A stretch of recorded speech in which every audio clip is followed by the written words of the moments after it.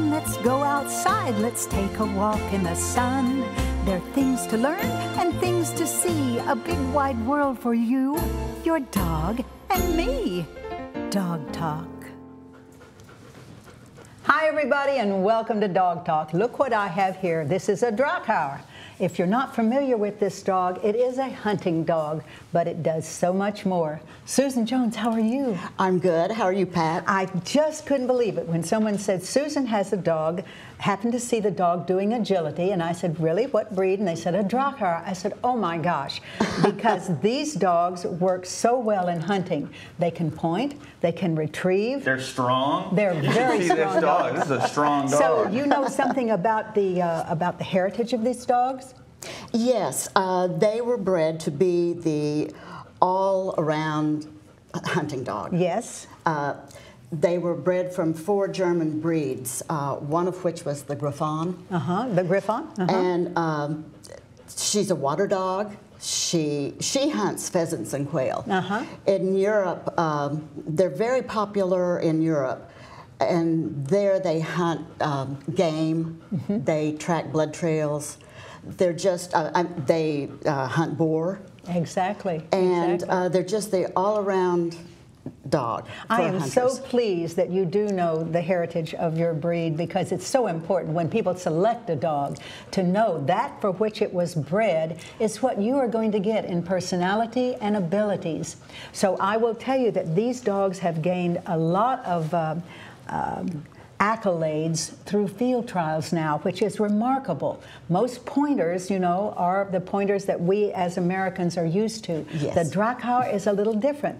It's a little, it has the little kind of a Griffon face with the fuzziness on it. But these dogs, when they were bred from dogs who were strong. Deer hunting dogs, as a matter of fact. It goes back that far. And these dogs can run and run and run. They do not run out of energy, which what makes them great for agility. Agility. So how is she doing, Uta? Oh, she's doing so well. It's just her personality. She really gets it.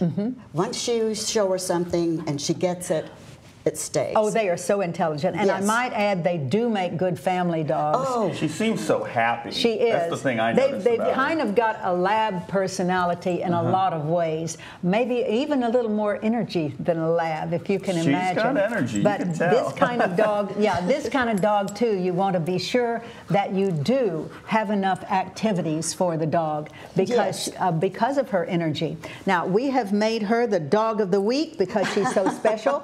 She's already gotten into the toys. There's another one for you. Oh, yes, it is. And we have for you a $100 gift certificate to A1 Pet Emporium. Thank you. Yes, listen to that.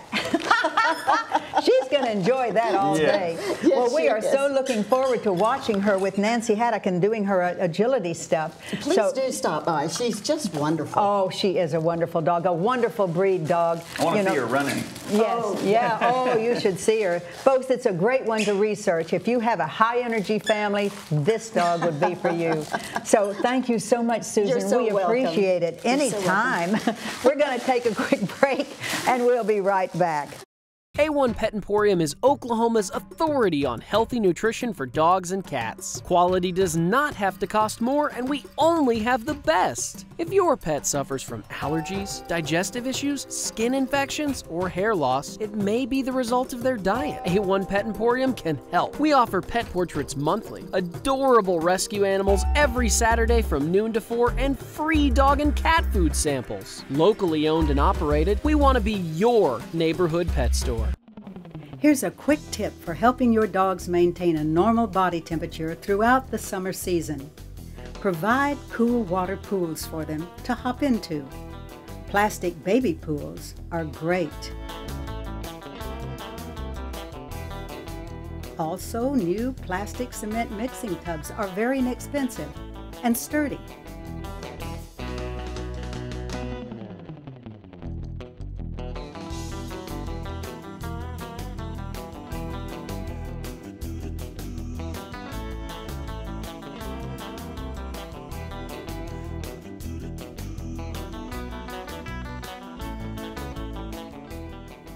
Provide plenty of fresh water daily, keeping buckets and pools in a shaded area.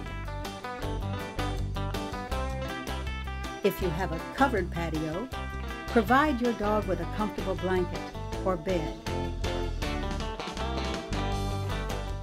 And remember, folks, the heat you feel is twice as hard on your pet.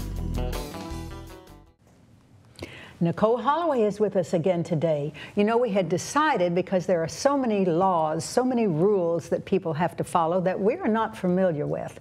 So today we're going to continue our study with Nicole. Now, you are with MND, which is? Maples, Nix, and Dieselhorst. Which is a law firm. Right. And we're not holding that against you. Please don't. Because we need vital information from you and your firm, and we are so grateful that they have let you come on and talk with us about this. So what are we talking about today? Well, we mentioned when you introduced me last time that there are lots of different layers to all of the laws and rules that people have that may apply to them when they own a dog or any kind of pet. So I figured we'll start at the bottom today and talk about the local ordinances. Excellent, that excellent. And those apply. are the most important ones to us at this particular time. So Right. Tell us about those. First, I would want to mention that there may be a level below that depending on where you live, because I've noticed that a lot of homeowners associations actually have some of their own little particular rules. So if you are part of a homeowners association, you might want to check with them to see if there's something you need to look at. So are those rules legal? If you get crosswise with someone in the homeowners division, can they sue you? Can you sue them? It would depend on what the circumstances is. If it's something that's covered by another law rather than just the homeowners agreement, it would probably go to the legal side of it. But a lot of associations I've noticed have, you know, you can only have a dog so big, or you have to clean up this part over here, or you know, little particular rules for aesthetics mainly, less confrontational than they are aesthetic purposes. Local ordinances, though, are, you know, like you mentioned, they're probably the most important for people to understand, because they're the most, they affect them most directly, I think. They're most specific rather than the state laws and the county laws, which may be a little less particular or a little more general in nature. One website I would like to point people to is www.municode2.com. It's MUNICODE, the number 2.com. And the reason that is such a good website is because it has a variety of local ordinances for different cities and small rural areas that people might be living, so you can go look up your own laws. Almost every town has their own set of ordinances. Now, they're all very similar. Oklahoma City has a set, Edmond has a set, Shawnee has a set, Guthrie. They all have their own little, you know. So give me some of the that I would run into as a dog owner. One common one, like I said, they're all kind of similar, is that you have to maintain control of your animals off of your property at all times. Normally with dogs, that's considered to be, you know, a leash of some sort. You can't let them run free. If they are running free and something happens, you can be held liable for it, or you can be cited for it under various local ordinances. That's kind of a, you know, the most obvious one. Another one that's interesting is if you are off your property, you're generally required to have some type of implement to clean up after your dog. And this is an ordinance. Correct. Okay. I know for a fact that Edmond has such an ordinance, and Oklahoma City has that ordinance as well, specifically, or some version of it. They don't say specifically what you have to have with you. So you have to pick up the poop. That's exactly right. And I think good pet owners are going to do that anyway, but people not realize that it's actually a law that we need to do things like that. Yeah, and nobody likes to have a stranger walking down the street with his dog and poop in your yard. Exactly. You know, that happens. Or in town, something like that. Oosh, gross. Right. So can they cite you for it? Absolutely. You can get a citation from the city where you live or that you're in. You know, usually it's a small monetary penalty, but you know, those are designed to keep the areas clean and keep the cities, you know, clean. So what about the liabilities as far as if your dog is running free and the dog runs into someone's yard and bites them or bites one of the dogs. Almost all of the ordinances, the cities have ordinances related to, it goes back to the control of your dog, where if your dog does get away from you or is running free for some reason and goes onto someone else's property and they're trespassing effectively and they harm someone, you are going to be liable for that. You can be cited for that under a city ordinance, or there could be more general state laws that could apply. Wow. So again, you know, there's monetary penalties for that, but those can border on criminal penalties depending on how, you know, extreme the circumstances. So you're talking about going from a misdemeanor to a felony? Not necessarily a felony, but, you know, allowing what they would consider to be a dangerous implement or a dangerous object, again, back to the animals as property kind of issue. You could be, you know, endangering somebody unnecessarily. So, you know, keep control of your dog at all times, I think is something we all as pet parents want to make sure we're doing anyway. But again, but there are actually, generally speaking, the ordinances follow a pattern, and as long as the dog is on your property and is unprovoked, if that dog bites, or is, I'm sorry, it is not. So if someone comes onto your property and provokes your dog into biting them, you're not going to be liable because they've. How do you prove something like that? That's the age-old question, Pat. And it's, I always, he made me do it. It's exactly right. Well, if they come on your property and they strike out at the dog, or they throw something at the dog or something of that sort, and the dog responds, I would imagine that would be the normal thing, sure. Right. So, well, we appreciate so much your coming on, Nicole. I'm looking really forward to the next issue that we can discuss. Sure. Thanks again. And if somebody wants to connect with you or ask you a question, how do they do that? The best way would probably be to email me. Okay. And my email address is Nicole, Nicole, at mndlawfirm.com. Okay. Or feel free to call the office at 405-478-3737 and just ask for me, and I'll be happy to talk to you and help in any way I can. Excellent. Well, we appreciate it. Thanks so much, hon. We're going to take a quick break and we'll be right back. Hey, Dog Talk fans, make sure you join the conversation on social media. Just go to facebook.com/dogtalktv. We'd love to hear a story of your furry friend, so send us an email to pat@dogtalktv.com. You could be featured as our Dog of the Week. Now, enjoy the show. We are here today to celebrate the life of a very good friend who has passed. Yes. Kevin Puckett, how are you? I'm good, thank you. Matt Goodwin, it's good to see you. Good to see you. Kevin, you are on the board of Free to Live. Yes. And are you the president this year? I am the president. Yes, that's what I had heard.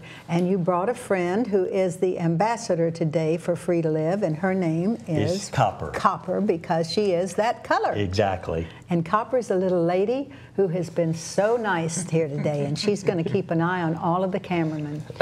So, as I say, we are here to pay tribute to Bill LArson. God bless him. Bill, you know, has been an icon for all of the rescues in our state, all of the shelters. Everyone would come to him and ask him questions because he started Free to Live so long ago and has kept it going. How long has Free to Live been going? It will be 32 years in August. 32 years. It's just incredible. Incredible, and the wonderful service that you have provided to all of these dogs, because it is a no-kill shelter. Absolutely correct. Absolutely, and the cats and dogs and whatever, you know, go in there and they have lives forever. Sure. And we appreciate it. Matt, how are you doing? I'm doing good. I understand you are doing very well. I am so proud of everything that you have done, you know, and you are actually the hands-on guy. Sure. Well, we have a great team and volunteers that work really hard, and staff. So it's just awesome. And like I said, the longevity that Bill and the team from the beginning and the network they created has been. It's just been neat to be a part of it. It's very cool. Absolutely. And you know, we looked through our files and found an interview that I had done with Bill, and we offer this to you guys as a tribute. Let's watch.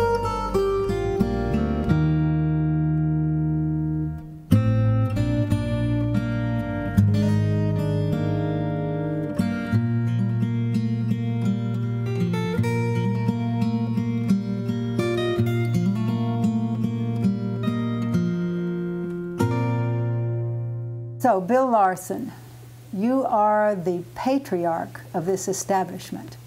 How long have you had this place? Well, my wife and I, at the time, who's deceased now, actually we opened up for business on August the 3rd, 1984. So that's 28 years. 28 years ago. Yes.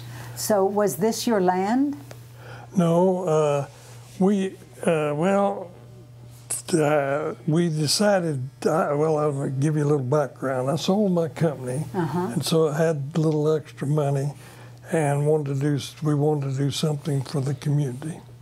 And at that time, Oklahoma City and surrounding places were doing lots for people, but very little for animals. So you were into animals? Yes, and we dogs? Were we ever into animals? We had 12 dogs and 12 cats at home. Wow, you must have had a big house. No, all the dogs decided they ought to sleep on the bed. I see. And one of them was part St. Bernard, so that made it difficult. So really, you needed a place for all your dogs and cats. Yeah, right. But that was part of it. But we just wanted to open an animal sanctuary. So we went to California, where there was one similar to this, not as large, but run by Emily Jo Beard, who the Beard Oil Company here. And we went out there and saw that and came up with this concept, which is entirely different from any other sanctuary that I know of. We don't cage animals. We don't euthanize animals. The animals, each as you saw, each animal has a run inside. It can be inside, outside, either one of them. Yes, and you took us on that tour earlier, and I was amazed. The first building that you put up, what was it, a kennel? We put up the kennel, simultaneously put up the kennel, a house for the cattery keeper, and a house for the kennel master, and an office, and a cattery. And had a couple of little tin buildings for use for. So that was back when you were just forming plans about what you wanted. No, that's when we did that. We started that in 1983, and with volunteers and with paid help and with volunteers. How did you organize the? Because obviously you were going to have a kennel master. Obviously you were going to have someone with the cats, whom you had to hire. How did you get everybody else involved? I mean, that's a big task, getting volunteers and people interested. The volunteers came easy. Getting the right people to be a kennel master and the cattery keeper, that was difficult. Actually, this thing got started by Frances Bryan, knew a friend of my wife, and she belonged to an organization called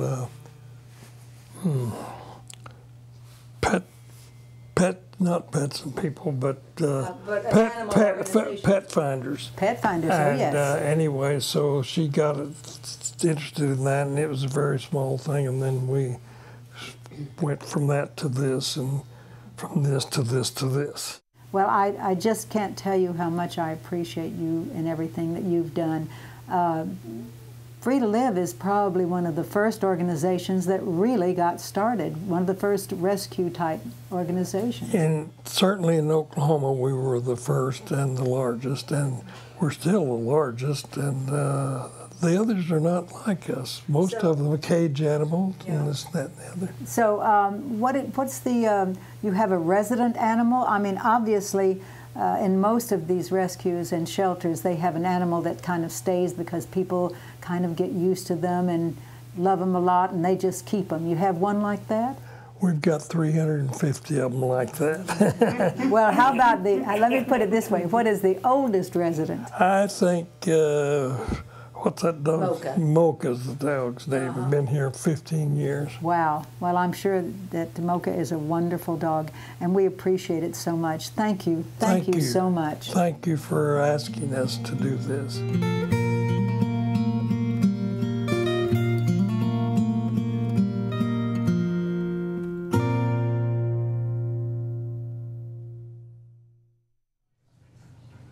So that is our tribute to Bill LArson. And I see that you have an excellent plaque here that you have made. Isn't that beautiful? It really is. The board really wanted to work, and I worked, obviously with him for a number of years, and he was really one of those people, like the most interesting man in the world. I mean, he had been an attorney, he had been a stunt pilot, he had done work for animals, but also a lot of work for children, abused children, and volunteer work, won a national award, and Kevin had worked closely with him on some of those things. So. Yes, he did so much, and there is no doubt, no question about that. His life was full, and he gave back. This is the thing, the joy that it takes, within you, to be able to say, I have done all of these things, I want to give back. I want to do something. And of course, animals were his thing. Yes. You all were lucky to have him, and he was lucky to have you. And it's a remarkable place for you to live. It really is. Well, we think so, and we certainly appreciate it.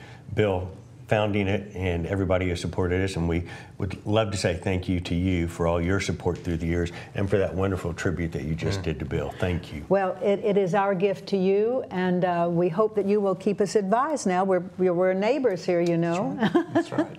So we'll be looking forward to seeing you and your next event. Awesome. Wonderful. Thank you. Thank you. We're going to take a quick break, and we'll be right back. A1 Pet Emporium is Oklahoma's authority on healthy nutrition for dogs and cats. Quality does not have to cost more, and we only have the best. If your pet suffers from allergies, digestive issues, skin infections, or hair loss, it may be the result of their diet. A1 Pet Emporium can help. We offer pet portraits monthly, adorable rescue animals every Saturday from noon to 4, and free dog and cat food samples. Locally owned and operated, we want to be your neighborhood pet store.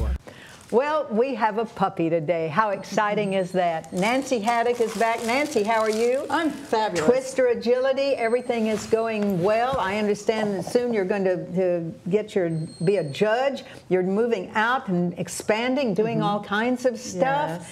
And a new puppy. I just couldn't stand it. Of course, you chose the kind of puppy that I knew you would. This is a little border collie poopy-doo. Yes. Isn't he sweet? Now, he is 4.5 months, guys. 4.5 months, which is very puppy-ish. And full of energy, just loves to go and loves to do. Is he going to be a good agility dog? He's going to be a fabulous agility dog. Well, I would not have expected anything less, having an expert trainer like you. And he says, I'm ready to go right now. Maybe we'll let Ted take hold of his collar, too. And, Yeah. and he will go. He'll get interested in Ted. I'll give him a belly rub and everything will be fine. So tell me what's going on in the agility field. Everything is it modernizing? Is it getting to be different? Oh, agility is just expanding and changing. The courses are more technical, which means you really have to put a lot more training into the dog. And, it's growing. It's the fastest growing sport in the world. Yes, I understand that. When I did my research, too, to kind of update myself, it is actually the people in certain breeds, too, especially, at least 40% of the breeds of people of these kinds of dogs do agility with their dogs. That's remarkable. Yeah. 40% of the people who have this breed of dog. Yeah. So, they're getting out there. They're doing it. And, of course, we know that that any breed of dog can do agility. Any breed of dog can do agility, and it's a fabulous exercise for them. There are certain breeds that excel at it.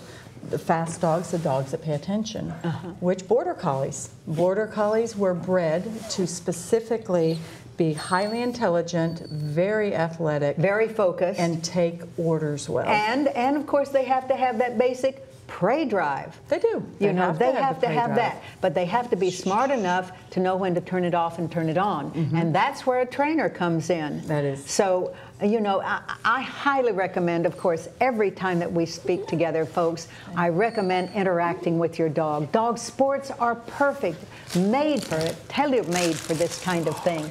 So if you have a dog, doesn't matter what breed it is, there are so many sports out there, to experience with you and your dog. It connects, it makes you closer to your dog. It's just fabulous. So, we actually did a little video of you with this wonderful dog. Would you like to see it? I'd love to I bet he would. X will enjoy it too. Lie down. Come here. Sit. Down. Come on, down. Good dog. Good boy. Sit. Good boy. Ready, go. Tunnel, tunnel, tunnel. X, X, X, X, go. Woohoo! Good boy, go. Tunnel, tunnel, tunnel. X, X, X, X, X. Good puppy. Ready, go. Yeah, puppy. Good boy. Good boy. Are you ready? Ready, tunnel. Go. Go. Go. Yeah, get your toy.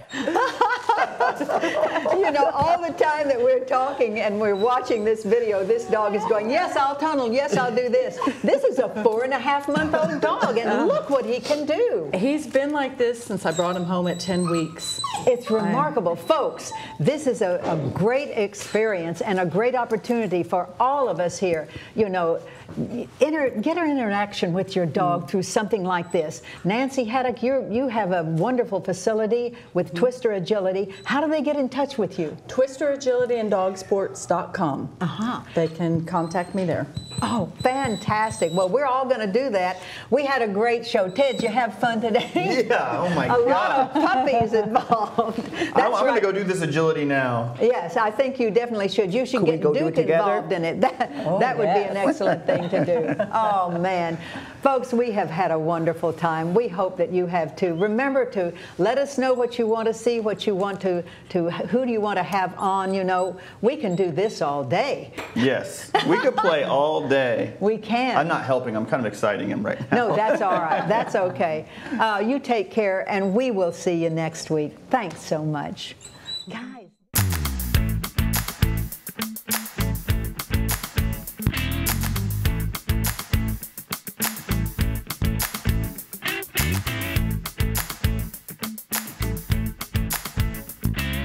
Dogs. We're talking about dogs. Talking about big dogs, talking about little dogs, oh yeah. Chasing the ball, chasing the cat, digging holes, thing like that. Dogs, talking about dogs. Laughing dogs, sad dogs, happy dogs, mad dogs. Dogs, just talking about dogs. Lost and alone, running the street, checking the garbage, looking to eat. Out there sad and on their own, the law will get them if they got no home. Dogs, talking about dogs. Dogs, we're talking about dogs. You say they were angels sent from above, then a year or two later you fell out of love. You dumped them, man, and kicked them out. Now what the heck was that about? Dogs, we're talking about dogs. Dogs, them poor little dogs. Talking about big dogs, talking about a little dog, oh yeah. Chasing the ball, chasing the cat, digging the hole, things like that. Dogs.